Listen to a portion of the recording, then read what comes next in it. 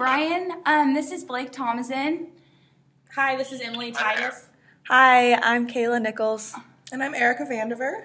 And we're from Drury University, and we're ready for the interview. It says that you serve as the Executive Creative Director for Bulldog Solutions, and that you're a marketing and multimedia veteran that has developed the creative and go-to market strategy for many of the largest B2B brands in the world. Could you tell us a little bit about your expertise and about the firm's expertise? Yeah, I've been with Bulldog here for about 9 years. I'm the Chief Creative Officer for the agency, and so I head up all of our writing and design teams, and I work up front with our Chief Strategy Officer to advise brands on how they kind of talk about themselves, like their digital strategy of how they communicate with their customers or their customers or customers. So, it's a full gamut of marketing, from someone doesn't know who the hell your company is all the way down to they're telling all their friends about how great it is to do business with you. We advise large companies like IBM and Bank of America and Humana on how to do that better. Perfect. So we went ahead and analyzed some of your campaigns and some of your projects, and we kind of dived into, one of the ones that we dived into was the Holiday Resiliency campaign. And so just before we get into that, what is the process for creating a campaign?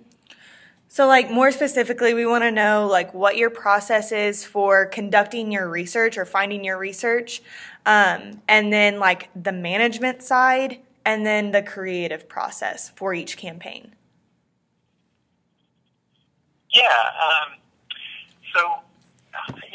I'll walk you through some of the basic steps here real quick, but I also kind of want to start by saying that the process is a little bit different depending on the people that are working on the project. And so we, at Bulldog anyway, we definitely like to have a bit more of an organic process that happens, that different people work together differently. And so to have an overly rigid process for how you approach a lot of those things that you mentioned doesn't work well for all people. And so depending on whether they're introverts or extroverts or how they like to collaborate, the process works just a little bit differently depending on the team members. But in general, the steps would be whenever an upfront account executive is talking to a new brand, they're kind of trying to document what the brand's challenge is.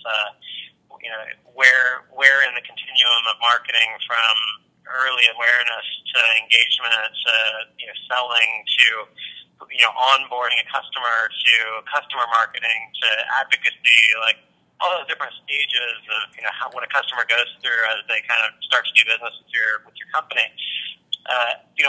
Where does it hurt them most? We're trying to figure out from a brand, one of the questions we kind of ask is, where do you suck the most at this kind of stuff, right? And so if we can figure out kind of either your knee or your elbow, we're looking for the area where we can focus our energies and make sure that, we're making the improvements in the area where it has the most effect for the company. So once we figure that out, then, we're doing a diagnostic of the industry, sort of how does that person's customer actually buy? What's their real process? And the only way to figure that out, there's no textbook that tells you. You have to go out and talk to some of those customers. And so we ask our client to provide us maybe a few different names of people that might be kind of people that they're talking to right now that haven't yet selected them or one of their competitors. And so they're kind of in the buying process.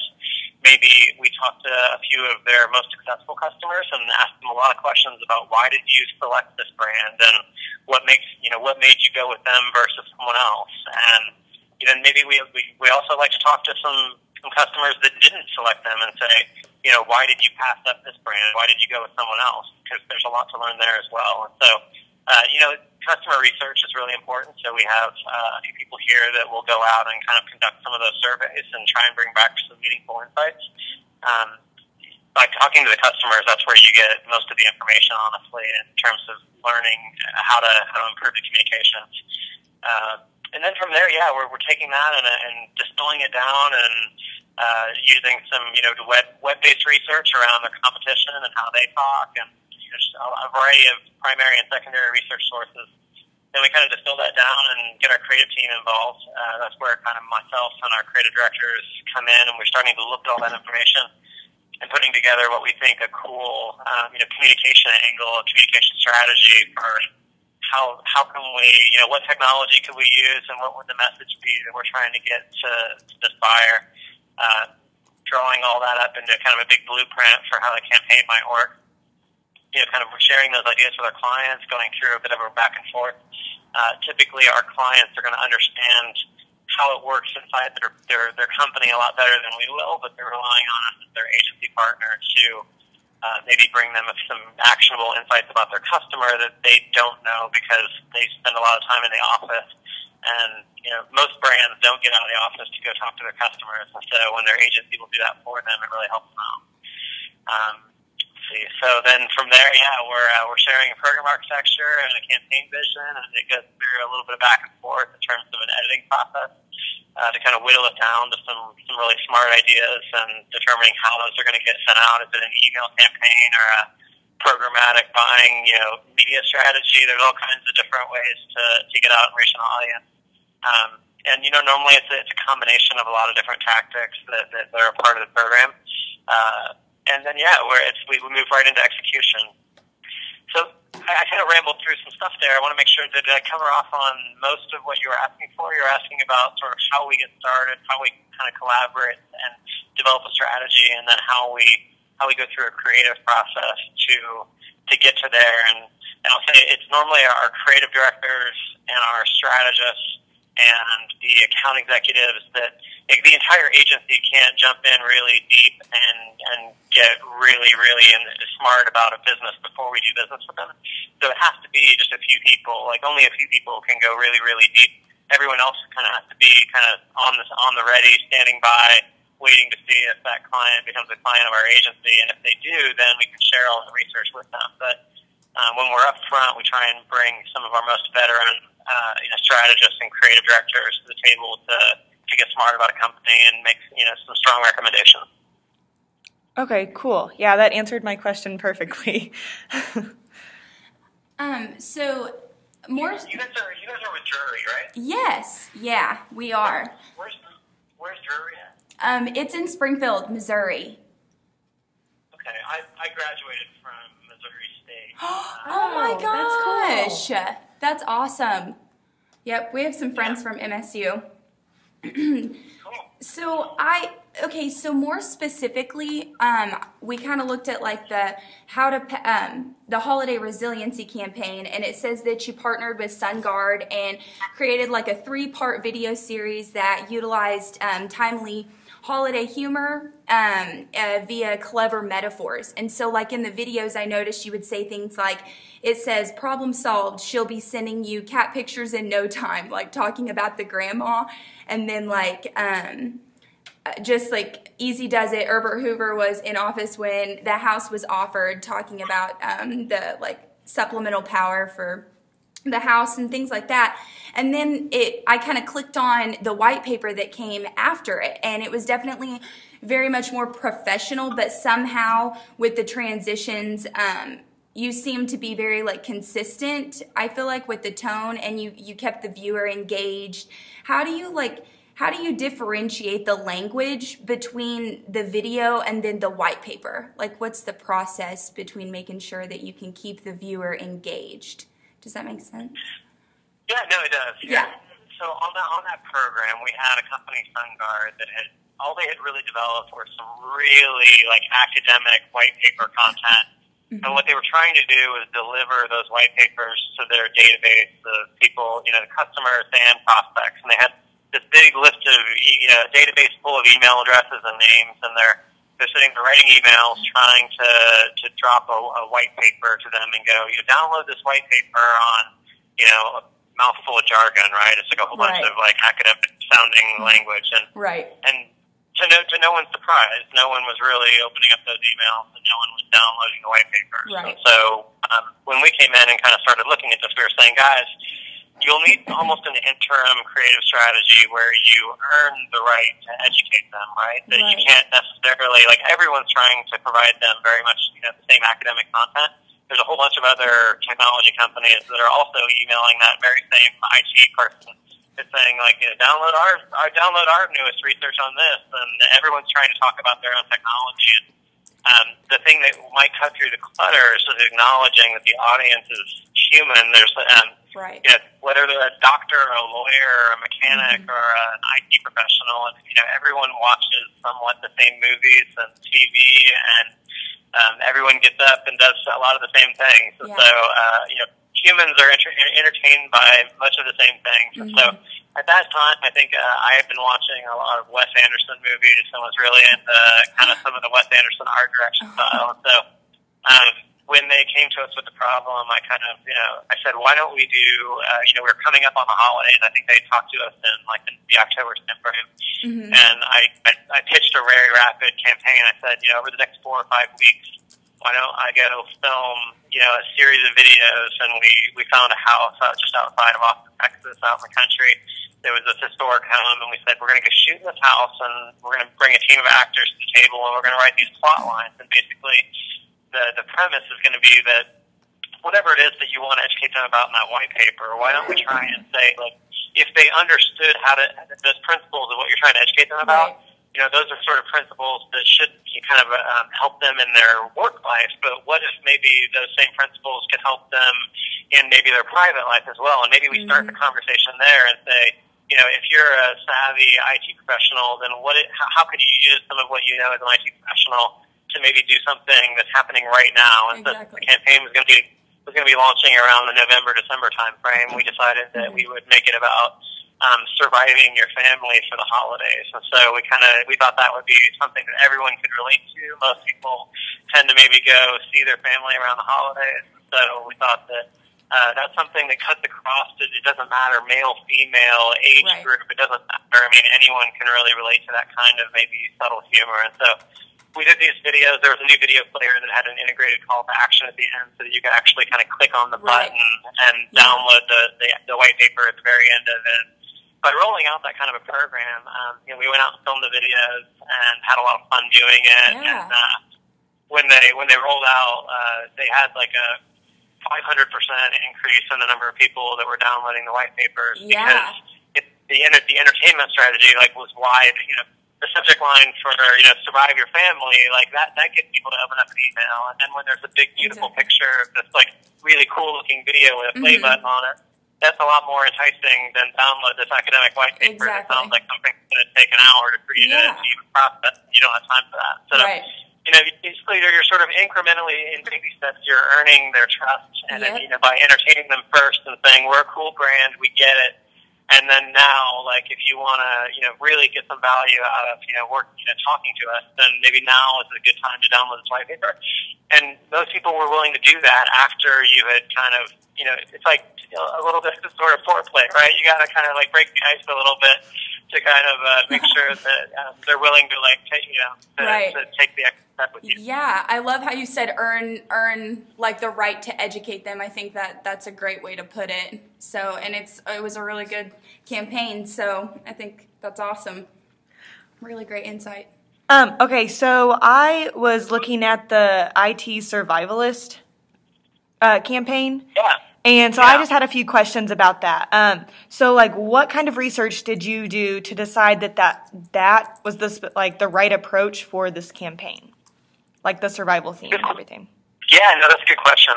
So coming out of the success of the holiday series, that was with the same company, and we decided to kind of pivot. The marketing team there at SunGuard said, man, that holiday thing was really successful. How can we kind of recreate that to some degree, but maybe not, it's not the holidays anymore. We really like that actor. Maybe we could do something else. And so we came back to them with 4 or 5 totally different directions for how maybe that character from the holiday program could kind of go into different directions. And one of them was this maybe the Bear Grylls type stuff was really popular at that time, and all the Man versus Wild and all the different shows that were going on. And we were like, okay, well, what if we, a lot of people were watching that, and again, those shows kind of cut across a lot of genres and generations and age groups and genders. So we said, well, yeah, that could be really cool. What if the character was out camping with like a friend of his? And so we said, yeah, that could work. And then we drew up that concept and about 4 others. And the way that we decided on which one to go with was SunGuard's marketing team actually took those concepts and they soft pitched them to a team of about 10 of their best customers. So actual customers that would be the people that would have been looking at these types of communications. They said which one of these things would be the most interesting to you, and basically kind of had them vote in kind of a very democratic style. Like their customers it was basically like sort of a focus group type thing where they focus grouped it with a series of prospect customers, and they selected the survivalist. They said that they thought that was the most interesting and could be the most fun. So that took us out into the woods to go film another series with that same actor and kind of do a whole kind of other. We kind of used that one again with sort of a bit of a Wes Anderson kind of fun style to it, and so there was a video series that anchored it, but then we wanted to really take the theme a little bit further this time. So we took that survival theme and turned it into an outdoorsy infographic and a survival guide and all kinds of other things, and we really started to do some more thematic content, because if you can do, if the client's budget can go far enough to do not only that fun kind of video series that can anchor assets, but also actually use that theme to then inspire the white paper and the infographic and whatever else, the 10 steps to doing this or that guide, all the different types of content that you might be a part of your marketing program. If you can take the theme all the way down to that level, then it's a really integrated, really cool feeling campaign. So we tried to kind of bundle up all the assets and make them all survival themes. Yeah, okay, cool. So how did you decide what type of strategic writing was going to be most effective for this campaign?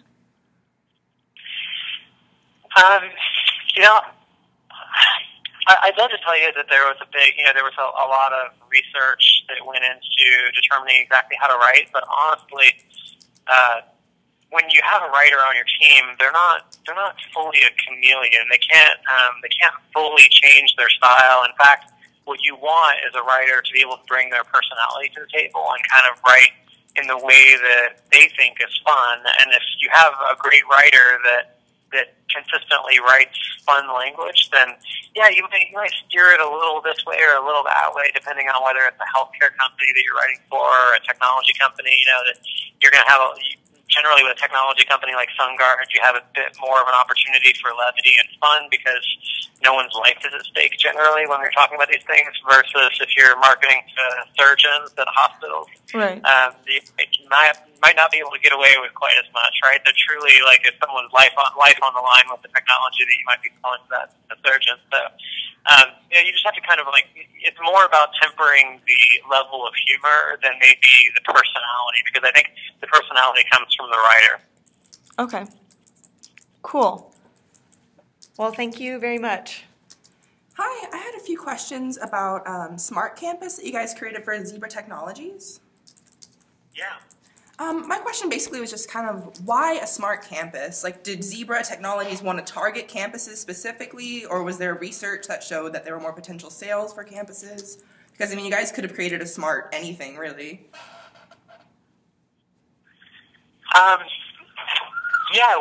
We decided to go with, they specifically wanted to go target education and a couple of others, and so on that particular program where we were doing the interactive campus, it was really trying to reach out to a particular buyer at universities that could show how everything from the bookstore to other things would be integrated. So that was more about audience targeting than it was about kind of the creative concept. The creative concept was we were showing the Smart Campus just because we really wanted to reach out to schools. Yeah, was that a pretty successful campaign, do you think? The way that one was measured was mostly just that, engagement, that people play around with it. So, I think, we had really some pretty good engagement with that, just kind of playing around and looking at it. it's that or sort of the more academic kind of like long skill reading. So anytime you can almost turn something into a little bit of a game, as long as the user interface is really easy to navigate, I think you generally see people want to play around with something that looks fun, right? Yeah, definitely.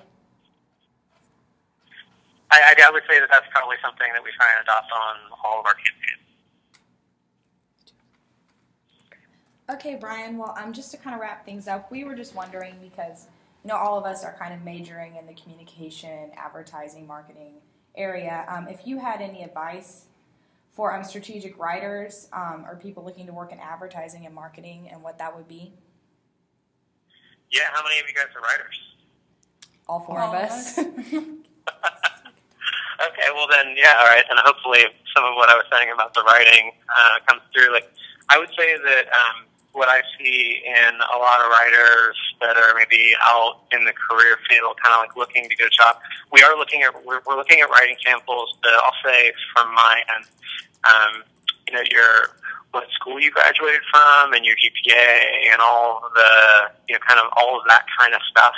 Generally, I hope this doesn't rub anyone the wrong way, but I'll say that it matters a lot less to me than how well you just act like a normal, fun person to be on our team. Like, generally, if you're looking to get into an agency environment, it's about culture. And so we're looking for a person that likes, can I imagine myself going out and having a beer with you, right? Like, that's kind of honestly like a lot more of the criteria goes into something like that in your writing samples. We're looking at, like, what have you written, and hopefully if it's full of jargon and hard to read sentences, and then you're obviously off to a really bad start and probably won't be under consideration. But if you've written fun things and I feel like, there's a real person behind there and you're really giving us a glimpse into the way that you actually think, we're looking for authenticity and transparency and like just someone that's like sort of unafraid to put themselves out there in their writing.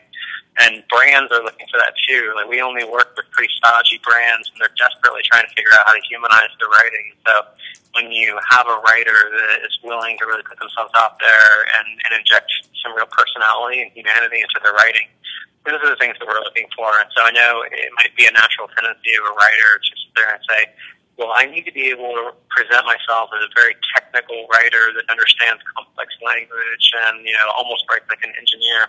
And the problem is that's the way a lot of brands are writing right now. Like, with left to their own devices, they actually have an engineer writing these things. And so they're really looking for a writer that can just, have a little bit of fun with your writing in a way that doesn't rub people the wrong way. Of course, I mean, there's some boundaries to it, of course, but how do you take that tempered approach to really making sure that your writing is fun and has just enough of personality into it to make it something that people keep reading? I see that's something that writers struggle with. I think a lot of people present portfolios to the agency here, and their portfolios are technically accurate. They had great GPAs. They went to a great school, but if I can't sense a little bit of fun and personality, and like I said, if I can't feel like there's a real person behind the writing, then it just doesn't. It's not gonna stick. Perfect. Okay, well, Brian, thank you so much. I think that's all we have for you as far as questions. Was there anything else that you wanted to add, or? Yeah, thanks for calling.